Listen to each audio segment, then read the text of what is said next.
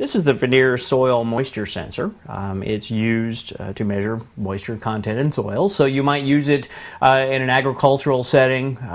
Soil moisture would be important, and so you could actually monitor the soil under a plant, see what happens there. You might use it in bottle biology. So you've got one of your columns, and you want to monitor that soil moisture content. So that's what you use it for. How it works, it actually measures the capacitance of the soil. And what happens is that the moisture content of the soil changes the capacitance. And so it's actually measuring the dielectric permittivity of the soil, and it's proportional to what happened, how much moisture there is. And so by changing the moisture in this section of the probe, you're changing what the reading is. Now, the reading on the sensor is actually reading in the volumetric water content of the soil, and it reads 0 to 45%. Now, this causes issues sometimes. You're like, well, why in the world would a soil that is really wet, why does it read 45%? Well, the thing is, you have to think about what is soil. Soil is made up by, you've got minerals, you've got some organic content, and there's also spaces. And so you've got pore spaces in there. It's not a solid piece. And what happens is that as you add moisture to the soil, you're filling up those pore spaces. And you can't have the soil be 100% water. It's just not possible.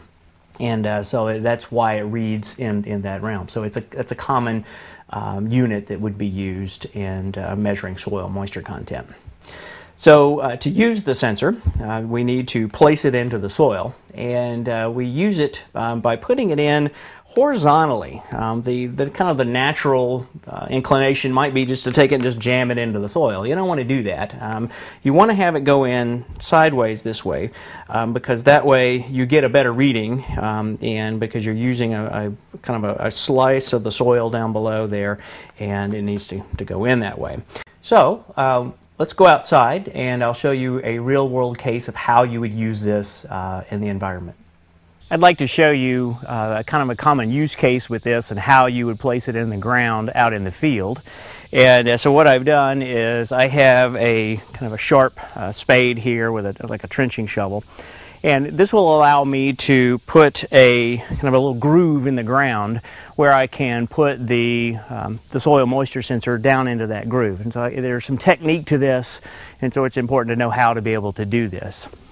So to start with, what I'm going to do is basically open up a trench in the ground here. So I'm just going to kind of press down a little bit there, kind of open this up just a little bit, just wide enough that I can get the soil moisture sensor down in there on its side.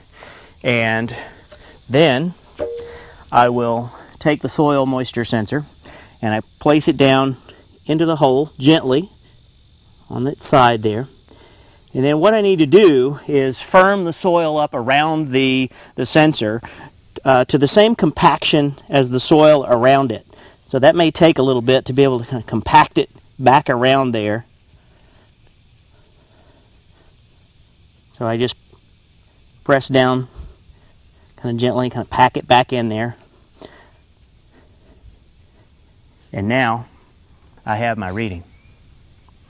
Another thing to be careful with the soil moisture sensor is removal of the sensor from the ground. Kind of the natural inclination would be to just grab the wire and yank it out.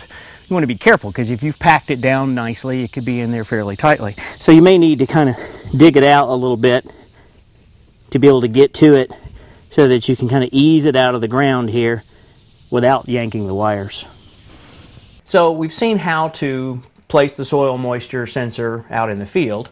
What I've done here is I have a little plastic bin here, and I've put some soil in here, and it's loose soil from the garden, and so I'm going to use it just to be able to make some measurements inside here. So I'm just going to put it down here, and I need to place the sensor into this soil much like I did out in the field. Now, this is very loose soil, so it's going to go into a trench.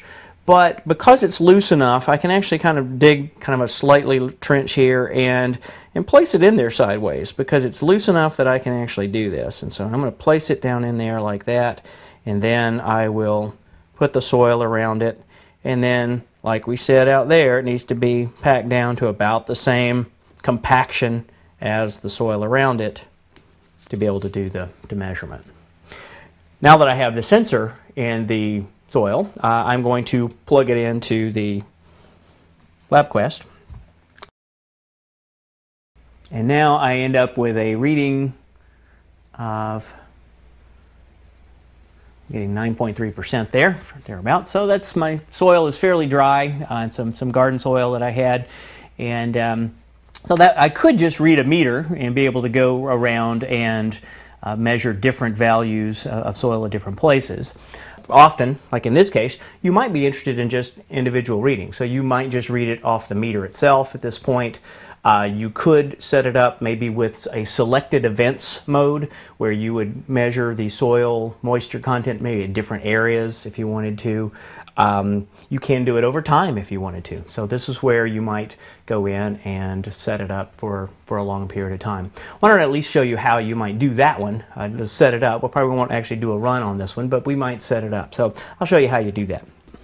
Take a look at what the default collection parameters are, though. So for this one, it's a time-based 1 sample per second for 90 seconds. I might want to change that. So, one use case might be to monitor the soil moisture content over a period of time. And so let's suppose I wanted to measure a sample for 24 hours. And so if I wanted to do that, I can go up and change that by tapping on the collection parameters there. Time-based, leave that the same. Let me do this. So change my duration, and I want to do, say, 24 hours. And then maybe I want to do, 4 samples an hour, once every 15 minutes, and so I can say done, and then I hit OK. And what would happen now is if I hit collect, it would collect data for 24 hours, once every 15 minutes, and I might have a situation where I have a heat lamp or something on my soil sample, so I'm drying it out and could measure that effect over a period of time. So let's remove this again from the soil here, and we need to be careful. You don't want these students just to yank this out. We talked about that outside, but so we can kind of dig it out here, pull it out here, kind of brush it off, and now we're good to go there. So again, the soil moisture sensor, it would be very useful in agricultural setting, horticulture, biology, and this could be really nice in a situation where students want to do some kind of inquiry activity where they are monitoring the growth of a plant and in using it to adjust the soil moisture content and be able to do that. So, inquiry is a big thing that is happening now, and so this would be a great sensor for those kinds of activities.